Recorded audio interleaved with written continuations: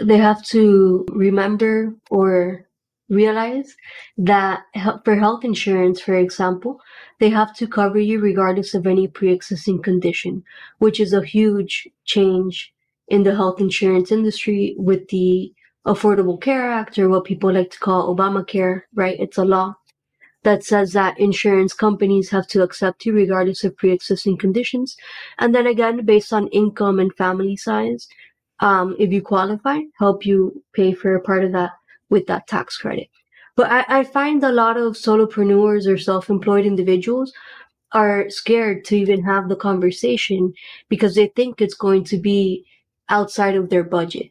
But then when they realize it's based on their income, and when you're self-employed, if you pay yourself with like a 1099, like true self-employed, not through your company, what the government is asking for is what is your net income. So after expenses, business expenses, okay, Mhm. you expect to make. So it's really important. And I know it's hard when you're self-employed because you don't have a magic ball to know if you're going to get 10 clients this month or one or zero or whatever, right?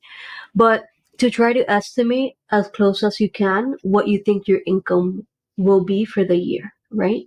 So, you can take what you've made on average a month and then use that as an estimate.